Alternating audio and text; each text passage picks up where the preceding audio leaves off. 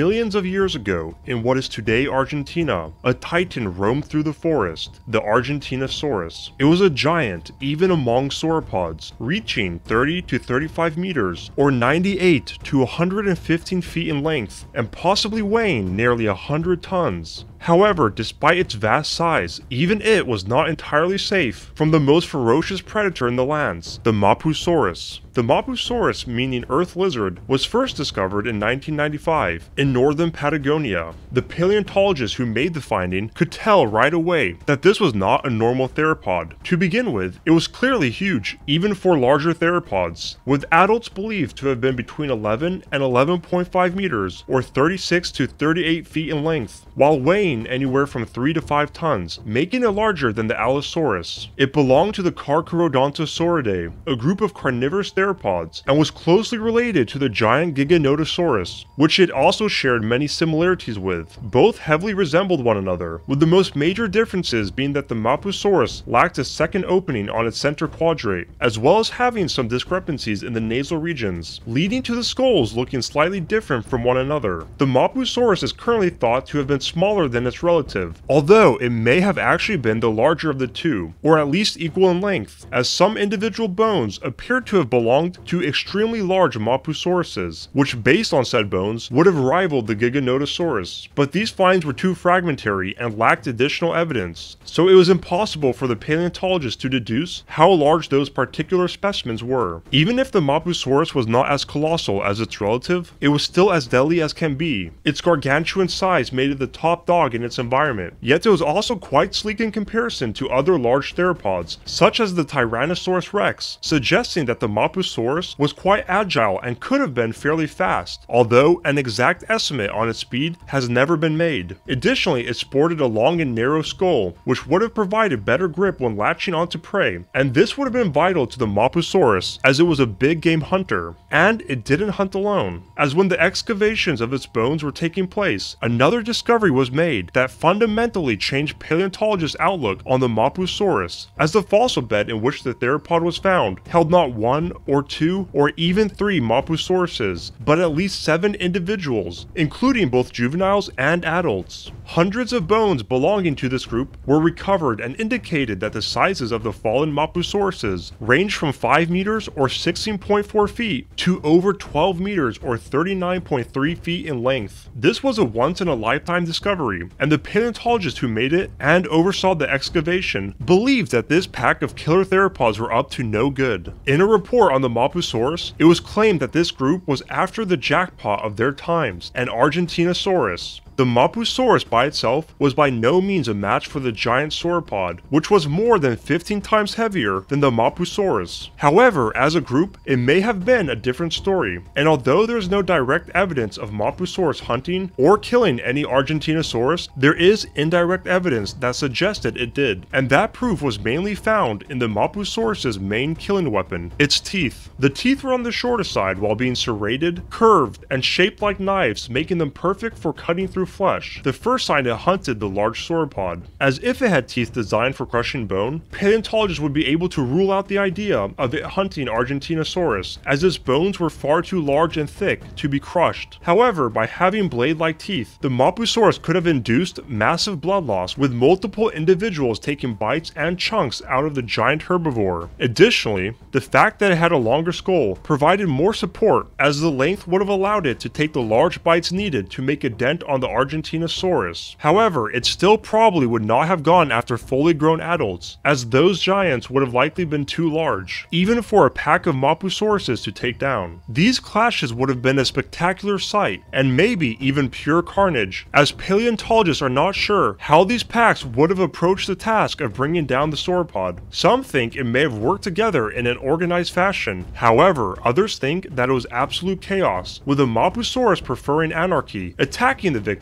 as a bloodlust mob, with no coherent structure or plan. Despite the support and partial evidence for this pack hunting theory, not everyone is on board with it. Some think that the Mapusaurus did not hunt large sauropods, nor did they hunt in groups, rather believing that a predator trap such as thick mud or quicksand ensnared the 7 individuals within a short time frame, and that the unfortunate victims were not related to each other in any way. Furthermore, this counter theory deduced that a deceased herbivore, maybe even an Argentinosaurus, lured the Mapusauruses to their deaths, as it is believed that this large theropod would scavenge meat when the opportunity presented itself. And natural traps taking out large numbers of theropods is not a new idea either, as other discoveries have been made, yielding multiple carnivores that died at similar times and in close vicinity to one another, with the cause of death being blamed on a natural predator trap. However, if the Mapusaurus did indeed hunt in packs, this would be a huge find, not just for Mapusaurus but theropods in general, as virtually all other carnivorous dinosaurs preferred to operate solo. However, the environment that Mapusaurus lived in may have presented a reason for packs to be formed, with one potential reason being the presence of a megasauropod. Furthermore, its environment presented even more reasons for Mapusaurus to hunt in groups, as it was quite sparse and arid. Northern Patagonia 93.9 to 89.6 million years ago, when Mapusaurus roamed, was a rough and hot area, where relief was only found in seasonal streams. Thus, hunting larger prey would allow the Mapusaurus to go longer without eating again. This being said, despite the barrenness of the Mapusaurus' home, there still was some variety, as other dinosaurs along with Argentinosaurus included other sauropods and likely some smaller herbivores like hadrosaurids, as traces of their presence have been found, though no fossils have yet to be discovered. Other theropods are also believed to have coexisted with the Mapusaurus, including the theropod Scorpiovenator, which would not have posed any threat to the Mapusaurus as it was much smaller. It was also thought once upon a time that a rival in the area would have been a relative of Mapusaurus, Meraxes. This was a giant theropod similar in size that has also been recovered from the formation, though currently most paleontologists do not believe they coexisted, as the Meraxes was found in older rocks, leading to the conclusion that Mapusaurus was the undisputed apex of Late Cretaceous Patagonia. And along with dinosaurs, other life was also present, including a surprisingly diverse amount of flora, as hornworts, liverworts, ferns, conifers, and angiosperms, aka flowering plants, would have peppered the landscape, with richer areas of life being found close to the seasonal streams. Additional fauna was also present in these lands, as fossils of dipnones, gar, sheelid turtles, squamates, cephalodonts, and crocodilians have been unearthed from this formation. The Mapusaurus roamed these lands for over 3 million years, and would have done so with utmost confidence, thanks to the lack of competitors. It would have rained chaos down upon the residents, especially upon sauropods, making any large theropod proud. It was truly a special and fascinating dinosaur that also held a lot of importance, since it may have been a sociable creature. Hopefully, more attention will be brought to this theropod, perhaps leading to a more conclusive answer on its behavior and hunting patterns. Although, in recent years, it did add a new credit to its belt. As it turns out, the Giganotosaurus featured in Walking with Dinosaurs, starring Nigel Marven, were most likely actually Mapusauruses, and more movie and TV appearances in the future would also be welcomed.